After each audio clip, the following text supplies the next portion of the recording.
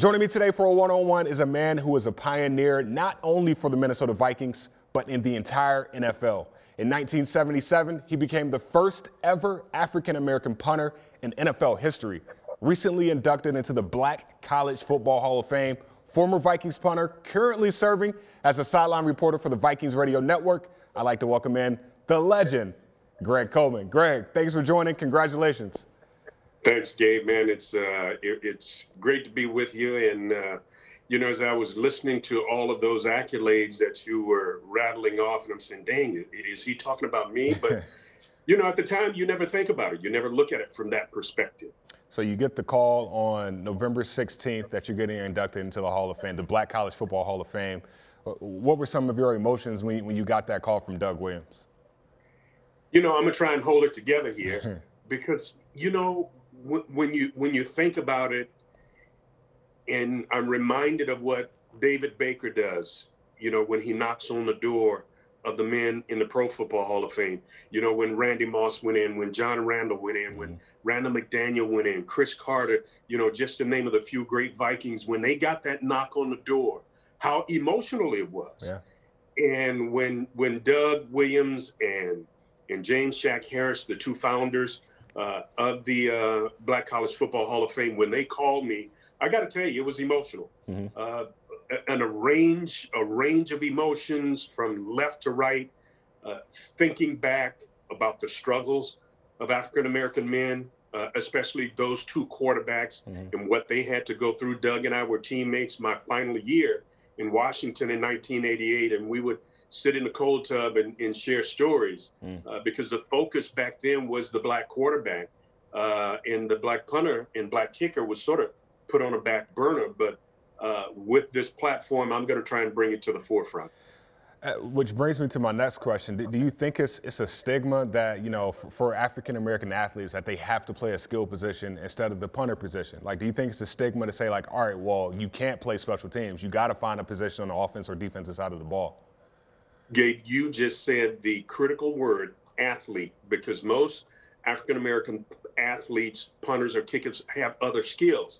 That is the thing that hindered me my first year, because when I came out of FAMU, I was also a hurdler. And so when I went to camp, drafted by Cincinnati, when I went to camp, I outran everybody for the most part, with the exception of Isaac Curtis and Archie Griffin. So Paul Brown says, God darn, man, with all that speed, we're going to try you at wide receiver. Well, I never played wide receiver. Then he switched me to defensive back, and then I still had to compete. I'm saying, well, why ain't the other guys doing this? And it wasn't fair. I mean, I knew that, but signed with Cleveland the following year, ran the 40, another 4.4. And Forrest Gregg says, golly, man, you got an awful lot of speed. And I said, time out, Forrest. I said, if you're going to put me at wide receiver and defensive back, cut me now, because that happened in Cincinnati. He said, you know what? If all you want to do is punt, you'll be the fastest punter in the National Football League. So Forrest Gregg gave me my shot. What was the goal to be, a pioneer? Well, it kind of went hand in hand because, in your high school yearbook, when they says, okay, your name, your hobbies, your ambition, all of those things. Well, I wrote years and years ago that I wanted to be a punter kicker in the National Football League.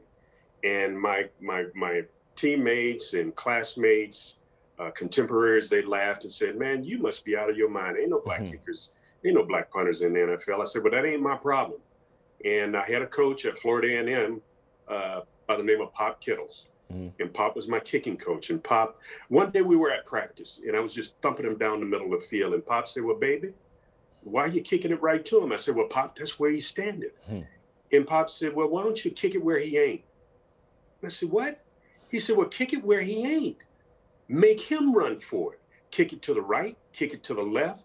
He said, and if you do that on a consistent basis, he said, baby, they'll find a place for you at the next level. And I was stupid enough to believe him. And that's when I started to craft that skill of kicking to the corners. And I'll never forget one of my first Monday night games when Howard Cosell coined me Coffin Corner Coleman.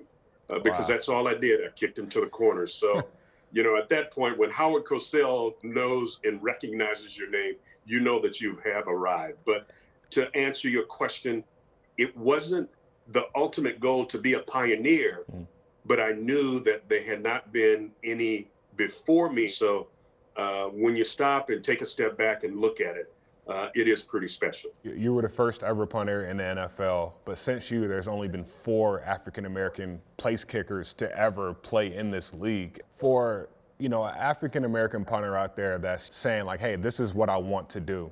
Greg Coleman is the model citizen of an African-American punter. What are your words for that person?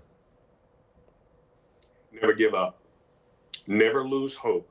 No matter how many doors get closed in your face, I believe that when a door is closed, God will open a window.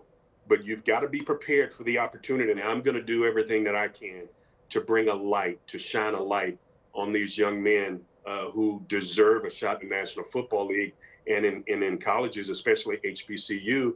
And just thinking, believe it or not, on the way back, that I'm thinking about establishing the Greg Coleman Golden Toe Award for HBCU colleges for kickers and punters. I think I owe that to HBCUs because Florida A&M nurtured me. They matured me. They gave me the opportunity to get a first-class education. It grounded me socially, and that's the least that I can do.